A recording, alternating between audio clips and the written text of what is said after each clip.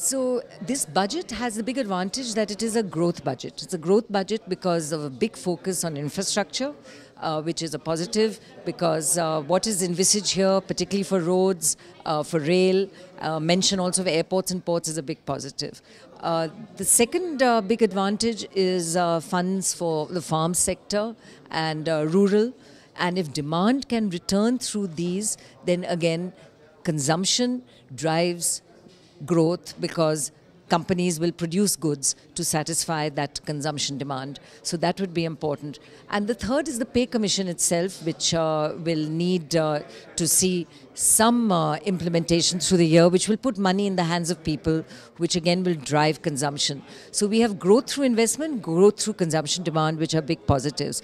The problem here is really how with the high revenue spend in these areas is in fact the fisc of 3.5% going to be achieved, which detail we need to see.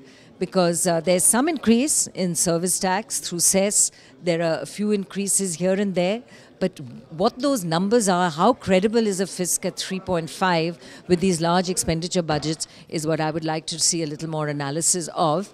And it's possible that there is a bonanza in terms of this new bill for tax being collected, black money being collected, which is a very good move. And if the government can indeed collect money there, then the bonanza there would be enormous. There's no number put for disinvestment, at least it wasn't announced. And again, that can be a bonanza because they have announced that they will list the GICs, that is the general insurance companies, and that could give government some funds as well.